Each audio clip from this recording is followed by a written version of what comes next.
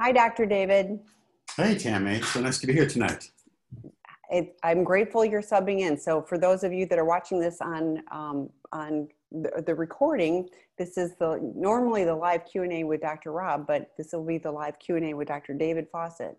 So who is our colleague and is on the clinical team for the Seeking Integrity Los Angeles treatment program. So I'll let him do an introduction, but then for those of you joining us live, please, if you have questions about, sex addiction, intimacy disorders, co-occurring addiction, whatever, please put it in the Q&A at the bottom of your screen and we will answer those to the best of our ability. So the chat, if you would save for, if you have a comment, I will add resources. If Dr. David mentions a resource, we'll put that in the chat as well. So great. Okay, well, it's a pleasure to be here. For those of you that don't know me, as Tammy mentioned, I'm David Fawcett. I am the Vice President for Clinical Programming at Seeking Integrity. I'm kind of the co-creator of the clinical program with Dr. Rob. I do a lot of the co-occurring, as Tammy mentioned, particularly what we call chemsex as a shorthand term, but it's that fusion of drugs of any kind, amphetamines, alcohol, opioids, with sexual behavior of one form or another. And when those two things get bonded together, it really creates one addictive system. We find a lot of people coming to us with recovery from drugs and alcohol, sometimes for years, but their pornography or their sex addiction has gotten out of control. And so we look at the whole story. And so it's a pleasure to be here and see what fun questions come my way. Since there aren't questions yet, I've had a number of people lately asking about cannabis use, and also, in fact, I was talking to somebody earlier today, and they talked about they were using cannabis for pain. They had some chronic pain, and they were using that, but they also saw that as being kind of a gateway or trigger to the sexual acting out. And I've had questions about, smoking and nicotine and, is that really a problem? So could you, until we have questions, address a couple of those points for me, please? Sure. So cannabis. Cannabis is a very commonly used drug and associated with sex. A lot of people use it to relax, almost as common as alcohol sometimes. And so we do see it very frequently paired with sexual behavior, whether it's porn or sexual acting out, or as part of the ritual leading up to it. Somebody might, and this is another thing we talk at our clients at Seeking Integrity about, is the kind of long tail of ritual, which can start seemingly disconnected from the acting out, but it's little things. It's going on your phone, it's feeling lonely, it's feeling bored, and gradually getting into things, and then alcohol and marijuana are often part of that story. So yeah, marijuana is a powerful drug. There are a lot of, it's being kind of rebranded right now because it is approved in so many states, either medically or for recreational use. And for addicts, that can be a problem. We know that for young brains of all sorts, marijuana is a real problem drug. It truly is the gateway drug, and it really does affect brain development. So I have concerns about marijuana in general. But to take it back to another drug that Tammy, you mentioned that is even considered more benign, but I think is equally kind of bad, is nicotine. And people on the webinar here may know that at Seeking Integrity, we ask all our clients to quit smoking if they are smokers, because we believe that to allow somebody to go through our program, including perhaps drug and alcohol abstinence, but not have nicotine out of the picture, does a real disservice. And we know that because nicotine, the way it works in the brain, it works in this midbrain section, the limbic system, that is exactly where addiction lives. And it keeps the brain kind of primed and ready to take off for bigger and better things. But if you quit everything else but have cigarettes or nicotine of whatever form on board, it really does keep your brain kind of on idle in terms of an addiction mode. So we are asking all our clients to get off it. And we really believe that's by far the better choice for people. And I had somebody the other day talk about, well, shouldn't I quit, some of the other things, and, kind of take them in the worst problematic order, and then worry about it. And, what are your thoughts on, is that a viable option, or is it better to, you know, kind of rip the Band-Aid off and just go? You know, when I got into my own recovery, I had given up nicotine thinking that was my problem, and the other alcohol and drugs just kind of along for the ride. But guess what? I finally had to get sober, clean and sober. And I picked up cigarettes again with just that logic, thinking, well, it's not as bad as. But on my first anniversary, as a gift to myself, I quit everything. And I believe it's just torture to just lay off one after another. I think just get it all over with in a couple of weeks. You're detoxed, you're ready to go, and you're totally feeling much better. So I really believe in doing it all at once. Yeah, my thought is always, if I'm, like you said, if I'm keeping things on idle, I'm also not really happy, joyous, and free. So, so I personally agree. But okay, we have questions. How does a couple restart to have sex beyond gentle touch, kissing after the SA partner becomes abstinent? It sounds counterintuitive to start a sexual spark desire when that's what the SA is trying to control. Thank you. You know, that's a really great question. Of course, it's a natural one. And I think there's some phases that a couple has to go through. One is to obviously to start to rebuild that trust, and that may take time. And I think often we found that the addict and the partner are often on very different timetables in terms of what is acceptable, and that the partner often not feeling comfortable or trusting as soon as the sex addict might want to feel that way. So it's in that sense, it's really highly individualized, and that's why we always recommend a lot of support for both the partner and the addict in terms of dealing with feelings and things. But bravo for you for trying to want to sort of recommit, and it really takes trust, it takes vulnerability, it takes a lot of communication and a lot of practice, frankly, because it's awkward and there's a lot of hesitation, I think. I really like an exercise by Masters and Johnson called Sensate Focus. It's a strange name, SENSATE, focus, meaning simply a focus on the senses. And what it does, it's a couples communication exercise, a sensual exploration exercise where there's a pleasurer and a receiver, if you will, and they take turns. So there may be 10 or 15 minutes of the pleasurer. And keep in mind, this is not a sexual exercise in the beginning. It's a sensual communication. So everywhere but the genitalia, so you may kiss, you may stroke, you may tickle, you may caress and rub, and you know, the arms, the shoulders, the feet, the back, everywhere except sexual areas. And the idea is for the receiver to give feedback, expressing, gee, I like that, I don't like that, too much, too little, and it builds this kind of dialogue in a way that is a workaround from addiction, because addiction is all up here, right? It's all fantasies and scripts or it's anxiety and emotions, and this really is just a non-stressful, very pleasurable way of starting to communicate with each other in a non-threatening way and reestablish some of that sensual connection. And that really then from there, it provides a really nice foundation toward more meaningful, you know, sexual encounters. But I think it's all about really taking it slow. I mean, we work a lot with our sex addicts in treatment on developing empathy and reestablishing that ability to understand what their partner is going through. And you know, it takes a lot of that consciousness as well. But I really do like that Sensate Focus. It's by Masters and Johnson. If you Google it, it's all over the Google. You'll find it out there. And it's a really great exercise. Been around a long time. I put it in the chat, so you can copy and paste it out of the chat if you would like. So, okay, the next question. Oops, I think, oh, here I go. Okay, do you believe that having a sponsor is imperative for someone in recovery from SA?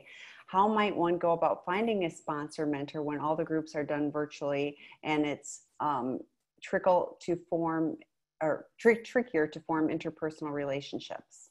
Yeah, it's another really great question. And I do believe a sponsor is essential. You know, any addiction, but I think especially sex addiction and porn addiction, which I include in that same rubric, it's all about accountability. And I think we need to be transparent and we need to be accountable to someone.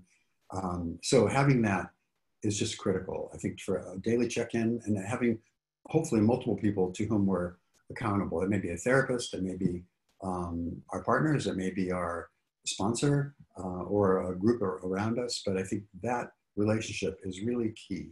And it's also for accountability. I think we need, as recovering individuals, somebody that we can relate to, who can provide maybe some guidance, who can share their experience, who's not a therapist, but more of a peer. And I think that's really an essential part of the equation toward recovery. Now, I really understand what you're saying about, with everything on Zoom right now, it's particularly difficult to find a sponsor, or it's just different perhaps. A lot of the meetings I attend online do have a way to reach out if you're looking for a sponsor, looking for a temporary sponsor.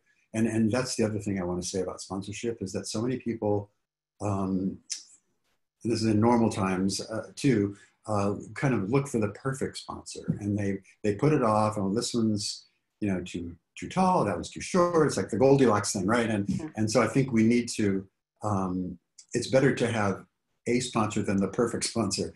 And by the way, the perfect sponsor is not out there, but it's not a marriage, it's not a lifetime commitment. But so even if you have to get a temporary sponsor, I think it's just so important to have that. And then while you have a temporary one, at least you can look around and see who you might like to work with. What I always recommend to my clients is to look around, listen, who's saying what at the meetings, and does that person have something that sounds good to you, that you would like to be? Do you relate to that?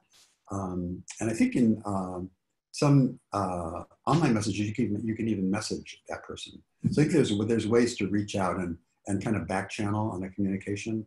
But I think, yeah, it's harder these days, like everything, right? But I think it's really important to get a sponsor and to find someone that you can work with, because a critical part of the recovery too is work in the steps, and that really is done largely under the auspices of a sponsorship relationship. So yeah, yeah.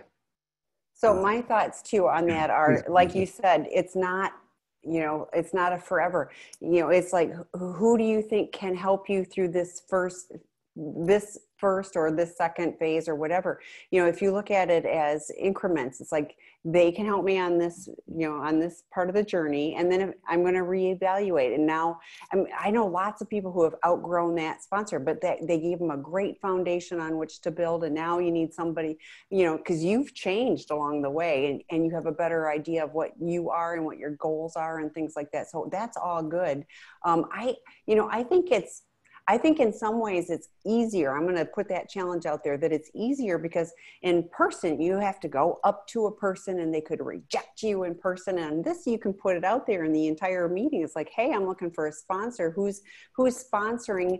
Can I give you a call? Like if you can get some numbers and call them after the meeting and just have a conversation and say, this is what I'm looking for.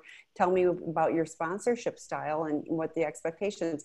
And I think having clear expectations on both sides, if some sponsors go, I want you to call me every day or text me or whatever. And if that's not your thing, like, don't pick that person. If you go, hey, that would be good accountability, I will do that. So, it's no harm, no foul. But I would say, if you change sponsors, have the integrity to tell the other one, thank you for what you've taught me. I've decided to move to this one. Don't just ghost them. So that's my Right. And two sponsors is not better than one, right? Because you can triangulate so easily. So you really do, it's a serial relationship. You go from one to the next. Yes. Yes. I agree. But I've heard too many people that they just quit. They quit going to that meeting. They quit calling that person. I'm like, just be honest with them. It's like, right. You just. And I think it's also really important to explore what that mutuality you're talking about, Tammy, right? So a sponsor may want to just communicate by text once a day, or somebody else might be really more hands-on and phone calls or meeting in person when we can. And so there's different styles and intensity. And I think it has to be a match in that level too. But these are all skills that are so important to develop in any kind of relationship. So it's good to learn how to end gracefully. It's good to learn how to, you're not dating your sponsor, but there is some selection in there. And, I think all of those, like, you don't have to find the perfect sponsor the first try. If they can tide you over till you find, the next phase, great. So, okay. Next question. Dr. David, can you please talk about your online drop-in groups for men, how they work, who can join, etc.? Sure. So I have a group very similar to this on sex and relationship healing on Wednesday evenings, same time, 5 Pacific, 8 Eastern. It's called just Addiction and Recovery Q&A. It's exactly like the same format. I just do a little bit of teaching about a topic, usually for 10 minutes or so at the beginning of that one, but otherwise it's the same format. And then I do want to mention on Tuesdays on In the Rooms, I have a chemsex recovery group. And that's really cool because it's really hard to find a place, even in different fellowships, where people can talk about the relationship between drugs and sex. And so we're getting people from all over the world in that meeting. So feel free to drop in there too, if that's your thing. And then I'll just put in a plug, Friday evening, starting this Friday, hopefully, I'm doing a 4-week series. This is not a drop-in group, it's more of an addiction webinar on chemsex or co-occurring substance use disorders. There's more information about that on our site. Yes, I will add that to the site. So in the chat, I've added the In the Rooms, but so yes, David just mentioned the interactive webinar series on seekingintegrity.com. There is, we just started another series on Sunday for men, the drop-in, well, it's not drop-in, it's a work group for working through the Sex Addiction 101 workbook. So that's another group of guys that are starting the level 1. We'll be offering another one probably in September. So, watch for information on that. The couples lecture series will be starting August 22nd with Dr. Rob. So check out the online resources. They're typically 90-minute sessions. Those are fee-based, but we have on sexandrelationshiphealing.com lots and lots of resources, all free, like this, the drop-in groups podcast. There's 3 different series, including David's podcast series, all on that site. So, and I know some of those drop-in groups, for those of you looking for sponsors, I know that they do connect, and multiple, of them are staying connected outside of the group. So they are, becoming, sponsors or peer sponsors, from that, from those connections as well. So, okay, next question. My husband has been in recovery since January from porn addiction. He is really trying now, but I just can't get over the fact that he will go sometimes 6 months without any intimacy with me. I am assuming that means sex with me. When I ask why he chose porn over me, he doesn't have an answer. Any advice on how I can get past this? Right.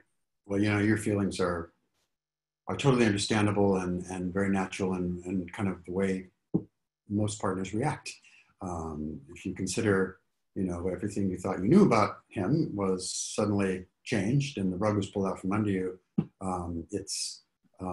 that experience can range from incredibly painful to actually traumatic. And so, yeah, I mean, your experience is typical. What we really recommend and find a lot of value with is both the partner and the addict having some professional help to get some support, really. So CSATs are often the best kind of therapists that are trained to handle this, and we recommend each partner and addict have their own CSAT to talk about these things. And I think a lot of this will have to do with getting you the tools you need to help support you in this. It's about you establishing your own healthy connections outside of the marriage. I'm talking about a support group for you, which we have here at Sex Relationship Healing, or in-person groups as well, where you can talk with other people who have gone through this experience and help kind of share notes on their way. But I think in my experience, there's a couple of magic elements here. One is time, one is communication, and one is connection. And the connection meaning not just with your husband, but with your support group as well, and really processing those feelings, because there are a lot of feelings that you have to express, feel better about, and then reestablish safety. And by that, I mean emotional safety within the marriage. And that takes time. And every time, it's not unusual for every time a partner looks at her, all they can think of is that betrayal, right? It's like imprinted at a really deep level. And so it may take time and just and patience and some understanding and some boundaries and all those things that we talk about in recovery groups. But I would just keep at it. I think taking care of yourself in terms of those connections and the support, making sure you have a place to talk about your stuff besides him is going to be really helpful for you. Tammy? And I know, yeah, I get these questions all the time. The challenge is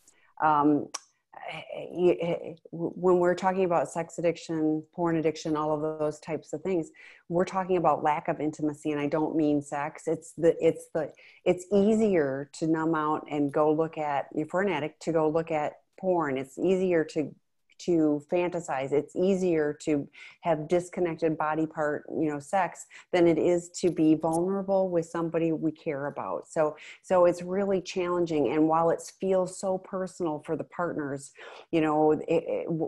whether it's alcohol or, some other chemical or porn, it's looking to do that, or food. It's the same result that we're looking for, is to escape what's uncomfortable, to us. So, he probably can't even say why he chose that.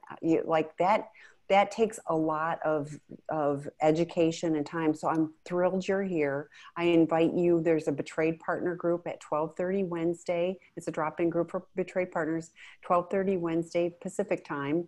There was one last night at 6 p.m. I subbed in. It was a great group of very supportive people. So I invite you to pick some of those things, but educate yourself. There's a ton of podcasts on sexandrelationshiphealing.com. These webinars, this is all to help you understand what you're up against, quite frankly, but it isn't just an addict brain chooses completely different than a normal brain. It's like so compulsive. So I've got to do this.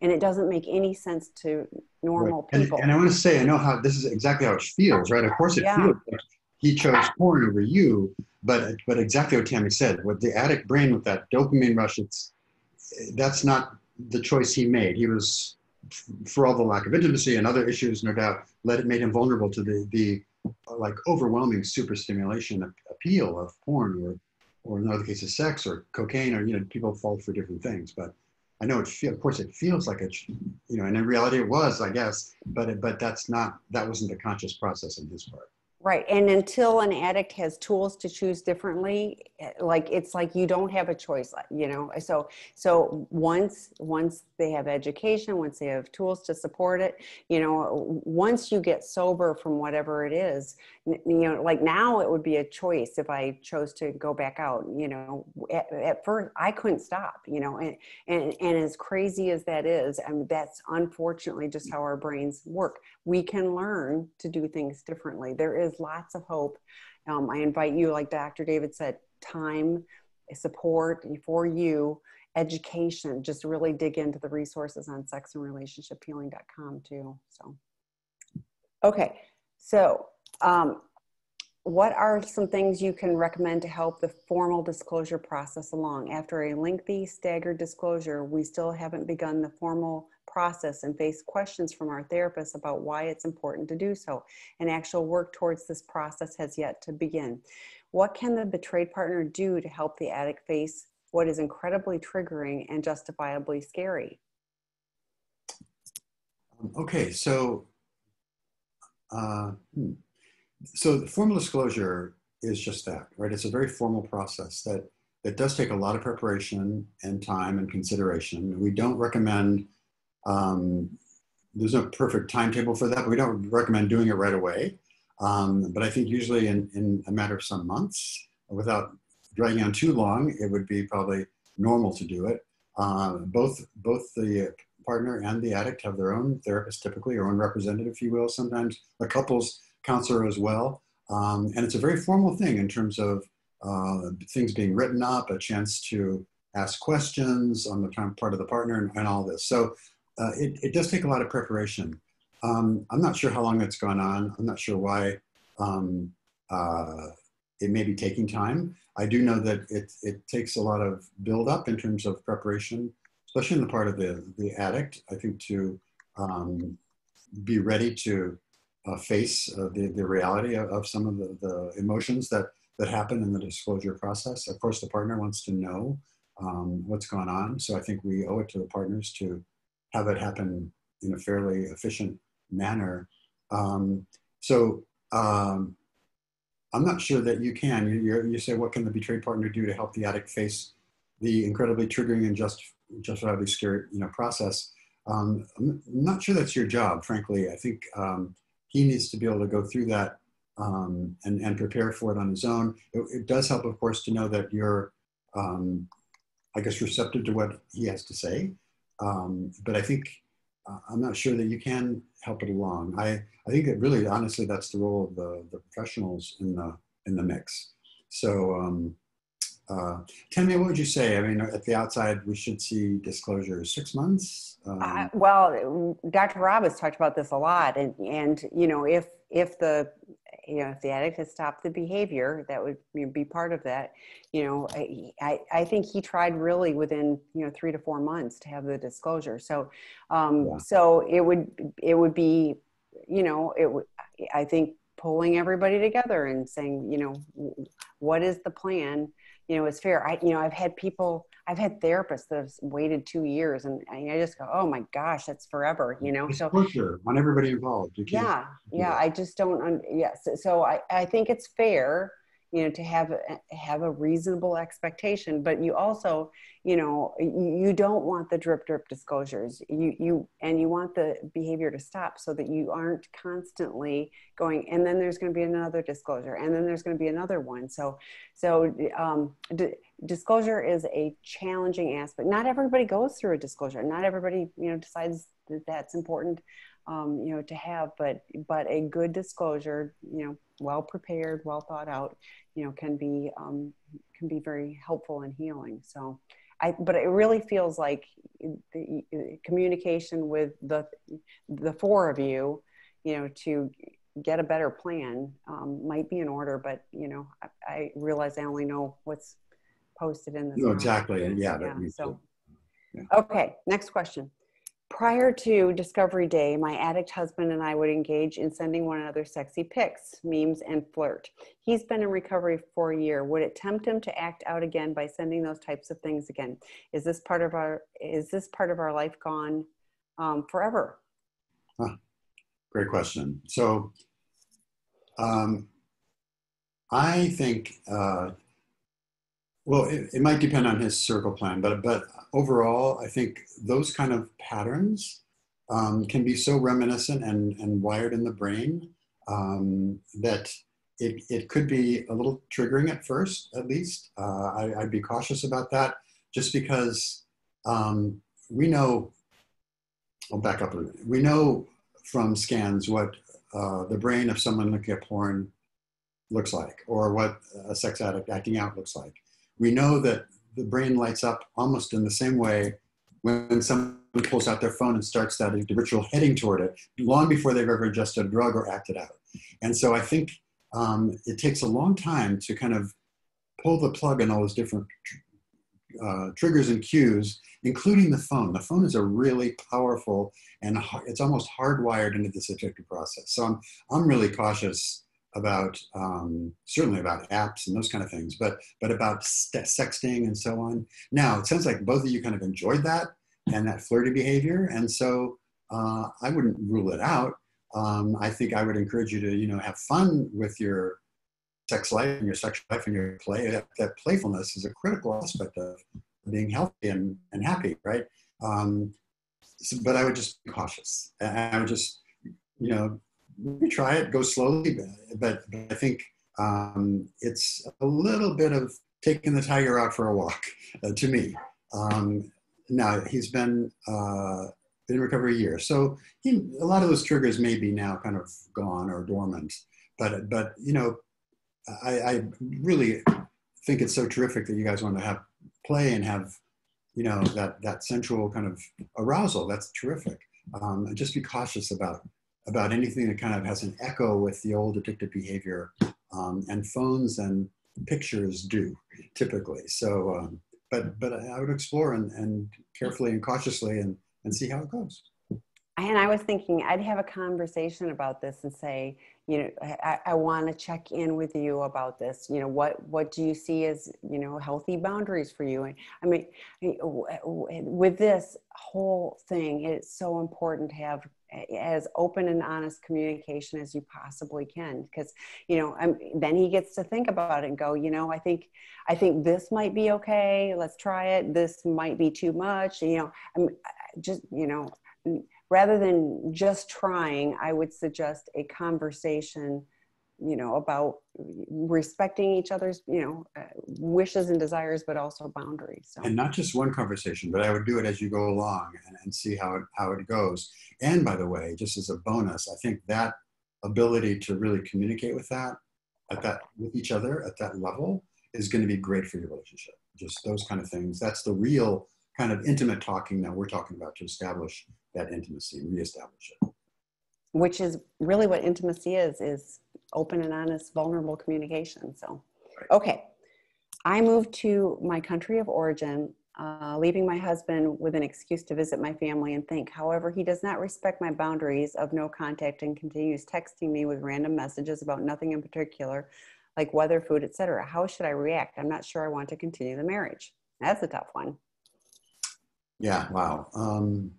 So clearly you laid down a boundary by moving back to your country of origin. You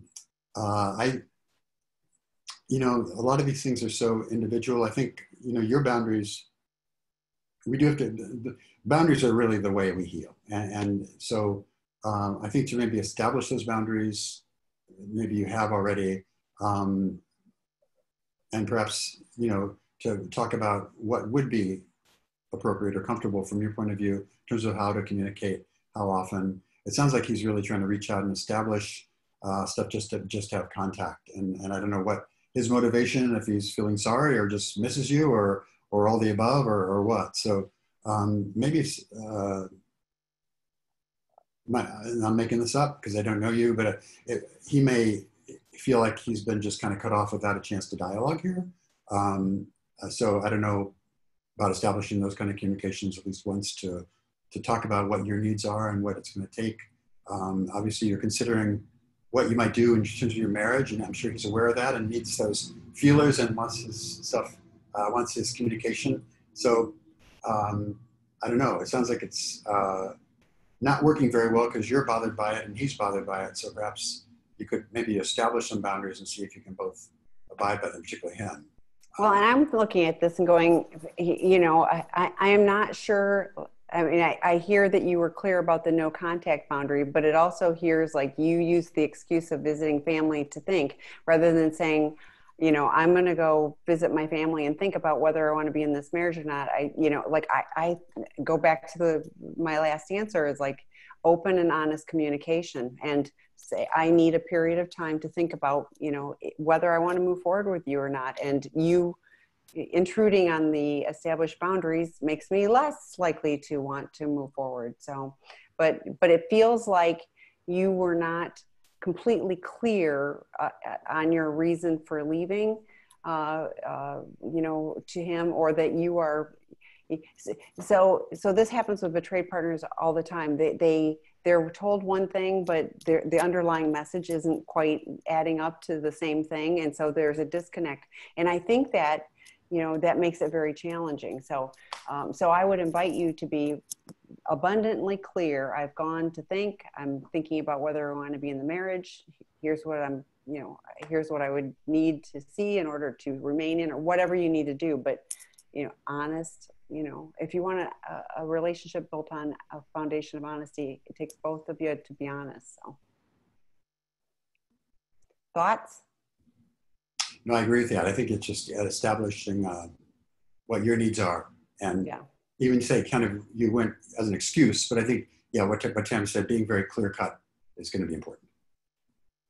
Yeah. Okay. I am in a relationship and I don't have the intense physical attraction to my boyfriend. And this is the first time in a relationship without using. My mind and everyone else's tells me he is great for me, but I miss the rush of attraction and the physical attraction I had when I was using. Is that normal? Yeah. So I think that, you know, I think one of the big challenges people have is to kind of recalibrate that intensity, that interpersonal intensity that you can have that's kind of drug fueled or addiction fueled. And we see this often when people try to reestablish those feelings, that spark, right? Without having the benefit of drugs and alcohol, if they have that history. And so it takes some time to reestablish that. You know, we talk about a 90-day break in early recovery, but even after that, I've dealt with a lot of guys using methamphetamine who really nothing reemerged because they couldn't quite figure out how to relate to people or be attracted to people. So I'd really allow yourself to go without the triggering, certainly you're going without the substances, but yeah, that intense physical attraction, it may be that you're looking for something that's not going to be there in the way it was when you were using. So one of the things we work with a lot of the clients who are moving past, especially amphetamines and sex, is to kind of grieve the kind of hot, crazy intensity of it. Same thing with romance addiction, by the way, where people get this, they fall in love with the romance of it or the fantasy of it, but the reality of it gets complicated. And so it does come back, I think, to learn how to really connect with somebody on a realistic level. Now, that doesn't mean no, no physical attraction. And so I think that I'm a little concerned that you're not having that, although it does take a while to reappear once we get into recovery. So you don't say how long you're in recovery here. But that rush of attraction, I think sometimes we have to kind of reset our expectations because that rush isn't necessarily 8 months. Okay, 8 months, thank you. So yeah, so I think I applaud you for kind of starting to explore that, but you may experience different in recovery. And not to say that you shouldn't have physical attraction, but I guess the word I'm getting hung up on here is the intense. The intensity piece is really typical for those of us in addiction, and it makes it hard to kind of recalibrate sometimes in relationships where we're not using or we're no longer using. And I think it takes some time. But that said, something should be starting to happen. So as I say, it can go on a little bit in the beginning, but I think it might be something you guys want to talk to a sex therapist or couples therapist about and see what you could do or what might be going on there. When I've had that sometimes with couples, the partner who's in recovery is still kind of fantasizing a lot about the intensity of the addictive-based relationships or some of the aspects in their arousal template that is still addiction-based. So I don't know enough to go beyond that, but it's something I think I would take to a professional if you want some input on that, to get some guidance. Okay.